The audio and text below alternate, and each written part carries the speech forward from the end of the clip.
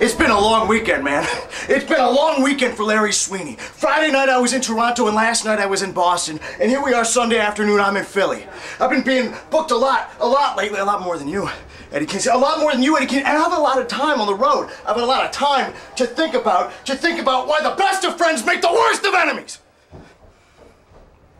Eddie Kingston, you are a friend.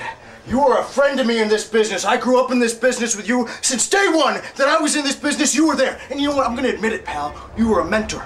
You guided me. You got me places, man. You got my foot in the door. But every time I said to you on those long car rides, every time I said, you know, people don't take me seriously, King. You know, I get out there, my butt's hanging out. You know, I'm straight on. People don't take me seriously. They don't know what a tough guy I am. And I looked in your eyes. And you said, Larry Sweeney, I know you're a tough guy, and you know what? That's a bunch of BS. That's a pack of lies, Eddie Kingston. I saw that look in your eye, and you think that I'm all show? Huh? You think I'm all pizzazz? You think I'm not tough enough? You and your BS indie cred? Well, guess what, my man? Guess what, my man? Tonight we're at the Philadelphia Civic Center, and it's all on the line. Me and you, for the first time ever.